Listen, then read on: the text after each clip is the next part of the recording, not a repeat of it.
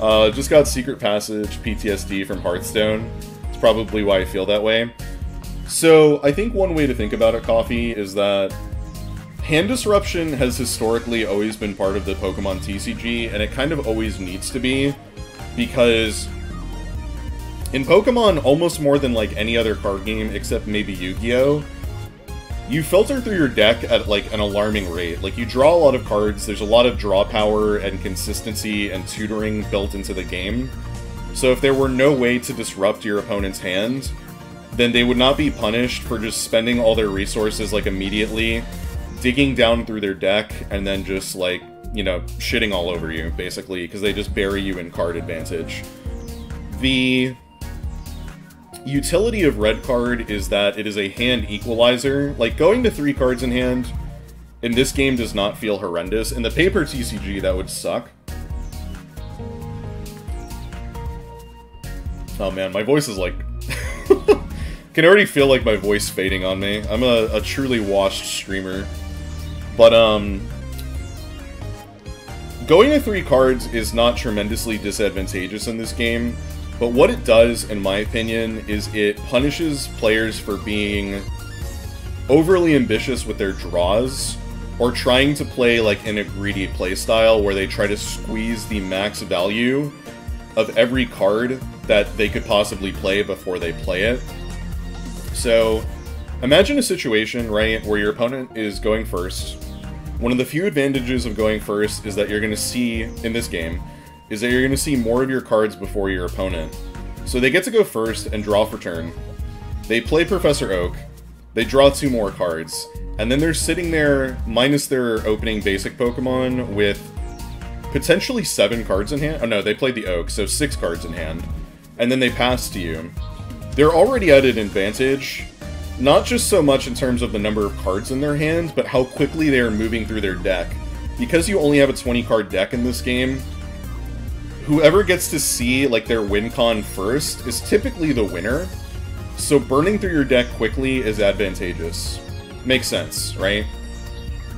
If you play a red card in that position, you not only reduce your opponent's hand size back to 3, but they also played their Oak, and now they cannot play the Oak post-red card to draw back out of the red card. So it punishes, like, early game digging when you may not necessarily have to, and it also comes up in, like, niche situations where, this happened earlier in the stream, it's like my opponent played a Sabrina, and I had to make a choice of what to promote to the active with knowledge of my current hand, and I was like, oh, well, I have a Voltorb, they can't kill the Voltorb, so if I play the Electrode onto it the next turn, I can just free retreat and get out of the active without spending any resources, which is optimal. But if my opponent had the red card and they played it after the Sabrina, I have now made a decision based on what was in my hand, and then lost what was in my hand.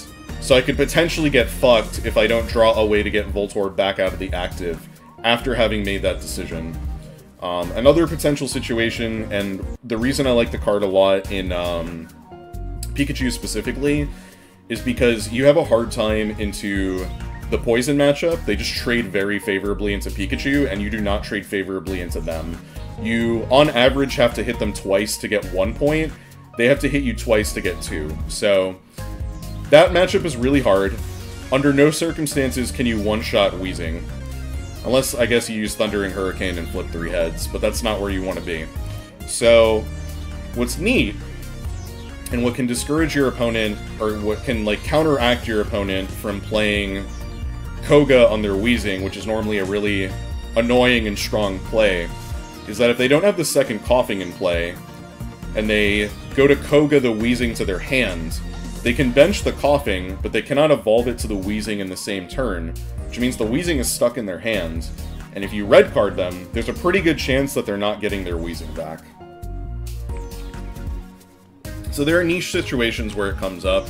I think for the card pool that we currently have in the game, red card is a fine card, and it's actually even stronger in tournament play, because tournament play is best of 3 open deck list, which means at the start, both you and your opponent get to see the 20-card deck that your opponent is running, in order to verify that you are not cheating, right? Because, like, before I queue up to the game, I could just change cards in my deck, and, like, my opponent wouldn't know.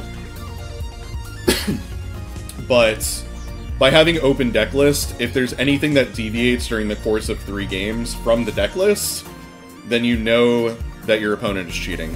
So it keeps everyone playing honest.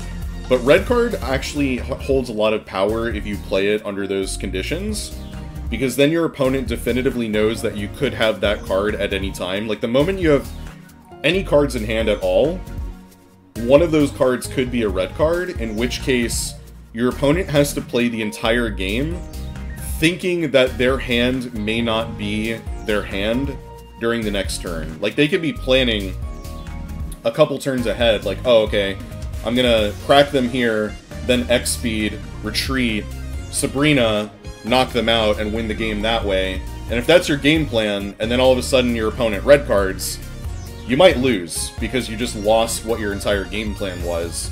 So the fear of that, like, just the mental mind games of, like, oh, my opponent could red card me at any time, and I know that they have it definitively, like, it's in their deck as a card, makes you play in an almost suboptimal way, because now you have to deploy resources when you draw them, instead of when it is actually correct to play them.